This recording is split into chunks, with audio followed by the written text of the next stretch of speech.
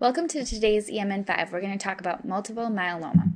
Let's start off with a case. We have an 84-year-old female, history of hypertension, bad back, and dementia. She has ANO times 1. She's brought in by her daughter, who says that over the past couple months she's been complaining of some back pain and has just been gradually having more and more weakness, and now the past couple weeks has not even been able to get out of bed. He runs some basic screening labs, and this is what comes back.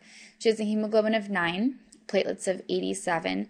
Her creatinine is 2.3, up from normal about 1 year ago. Serum creatinine is a little high at 11.2, and you do get some x-rays of the T and L spine based on her history of pain in that area and with movement, which shows multiple vertebral compression fractures.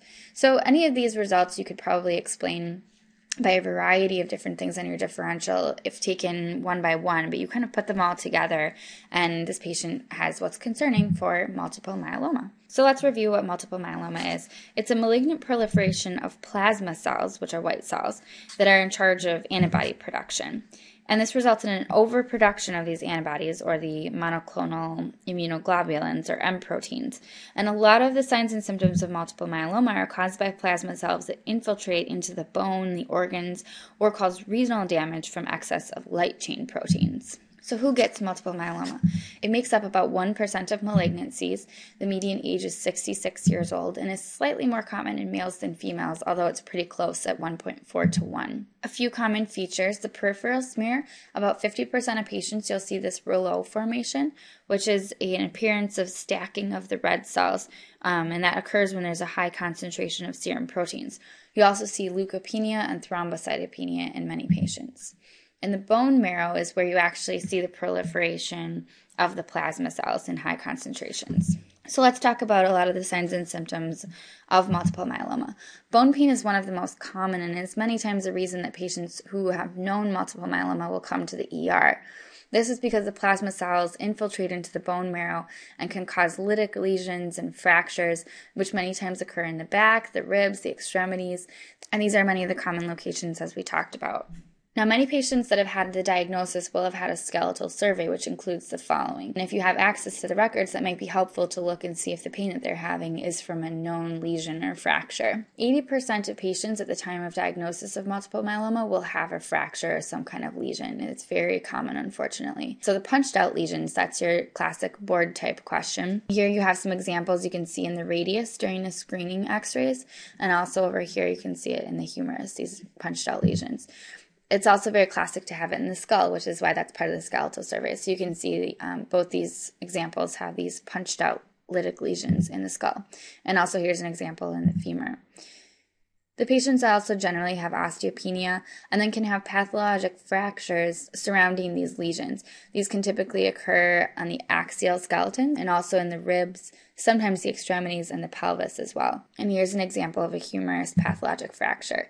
Here's two examples in the yellow of vertebral compression fractures. This also has an example of a lytic lesion that ended up having a soft tissue mass. Okay, next we have renal disease. This can range quite a bit. About 50% of patients have some kind of renal disease. It can range from an elevated creatinine all the way up to end-stage renal disease. And that's caused a lot of times from light chain nephropathy, but can also be exacerbated by the hypercalcemia that's a part of the disease. And the result of this is proteinuria, which you can screen as a part of the multiple myeloma diagnosis. Next, we have anemia. 73% of patients have anemia. It's very common. And this, again, is from plasma cells that infiltrate the bone marrow. And it's not helped by the fact that you have this renal damage as well. In the ER, we really have to look out for some of the neuro symptoms because these can be the most dangerous. A lot of times patients can have a thoracic or lumbosacral radiculopathy. These can be caused by a couple different things. Cord compression is the big scary one, and that's what we're looking out for in the ER. This can be caused from either a vertebral fracture or collapse or an extramedullary plasmacytoma, which is compressing the cord.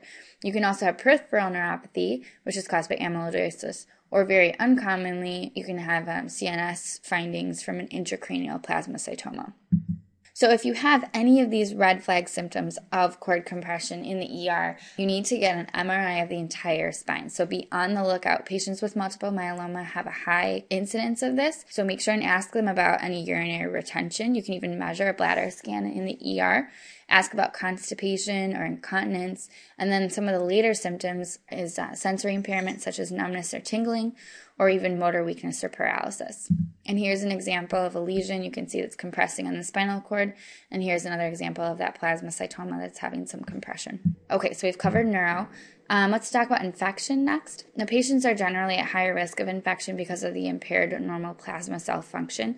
However, they can be especially at risk for pneumonias because of hypoventilation. You can imagine if they have rib or spinal fractures, they're splinting, not taking good breaths, and are at increased risk for having pneumonias. And last, we have hypercalcemia.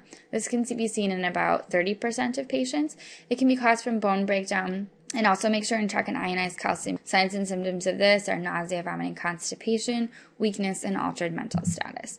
So let's talk about our 3 to remember for multiple myeloma.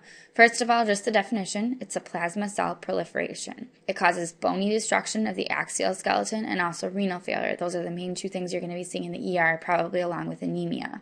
In the ER, the emergency that you need to be looking out for is cord compression. This can be caused from vertebral fractures, lytic lesions, or plasmacytomas that are compressing the cord. If you have any of those red flag symptoms, make sure you MRI the entire spine. And just a review of the kind of board type questions for multiple myeloma, you see the rouleau formations on the peripheral smear, and then you see these punched out lesions, lytic lesions on the skeletal survey. Here are the resources, and thanks again for joining us on EM in 5.